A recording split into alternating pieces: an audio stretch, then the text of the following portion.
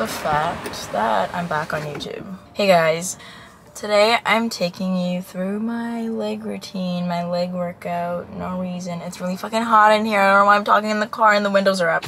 Anyways, I'm gonna down this pre-workout first because that's the only thing taking me through life right now. This is not a tutorial or anything. I'm not a gym professional. I'm not a gym trainer. I'm not a nutritionist. I'm not anything but me.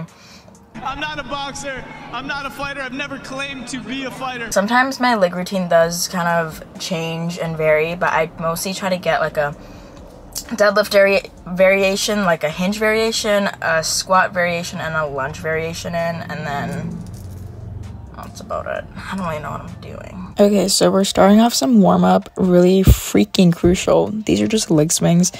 They just get everything moving and kind of help release some joint pains, low-key.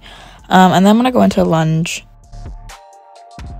And then when I put my knee down, it just gives me a deeper stretch of my hip flexors. And then when I go back, it's more of a hamstring stretch. And I do this on both sides. And I obviously crack my back because I cannot start a workout without cracking all my bones.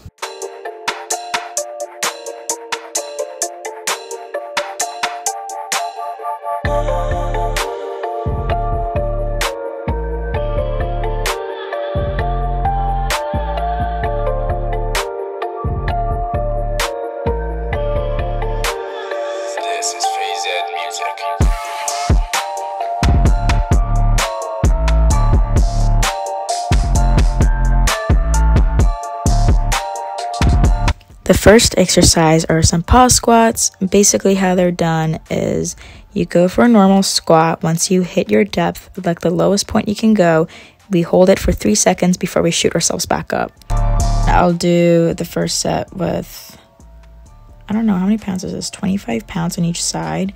The weight doesn't matter. Just make sure your form is good. For sets and reps, I do 4 sets of every exercise. And I do 12 reps for the first set, 10 reps for the second set, 8 reps for the third set, and 6 reps for the fourth set.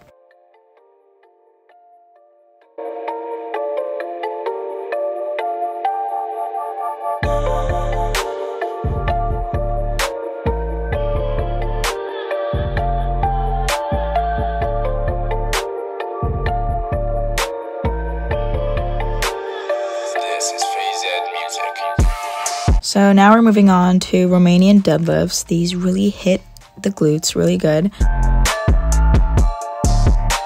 Just making sure I am hinging at the hips. I think of almost using my butt to close a car door type of hinge.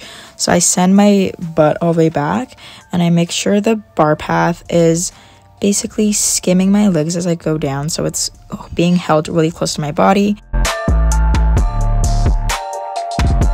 And I am bracing everything. The sets and reps are the same for this as it is for squats. Now we're moving on to cast glute bridges. These are like hip thrusts, except for they have a shorter range of motion and they target my glutes a lot more than hip thrusts. I just love them. They burn so good. I set them up on a pilo box, I think these are called. Same sets and reps, the whole 4-set thing with 12, 10, 8, 6 rep. Making sure my legs are at a 90-degree angle, my feet are slightly turned out, pushing off the heels, and my chin is tucked facing forward. And I superset the cast glute bridges with some single leg hip thrust. And I just do body weight because this is just to exhaust my glutes even more. They burn so bad. And I just make sure I push off my heels and that my face is looking forward and my chin is tucked. Now that we're done with the compound exercises, we move on to kind of more unilateral accessory movements. Now we're doing split squats. These are Bulgarian split squats. You don't need a platform super high up. I just kind of have it like maybe 3 inches off the ground.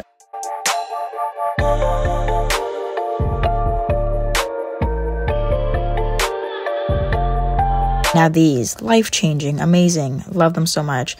I use an ankle strap, and these are basically a 45-degree cable kickback. So I'm not kicking directly back, I'm kicking a little to the side at a 45-degree angle. I filmed this so badly, I am so sorry.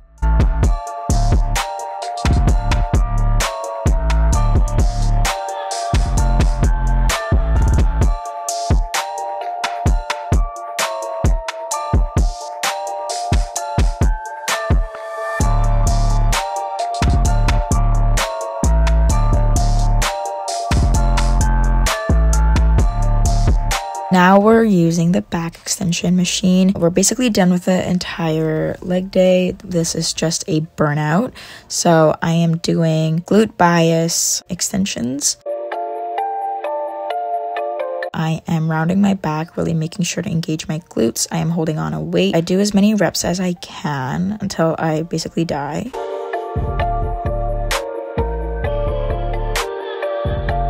And then I drop the weight and I do normal back extensions.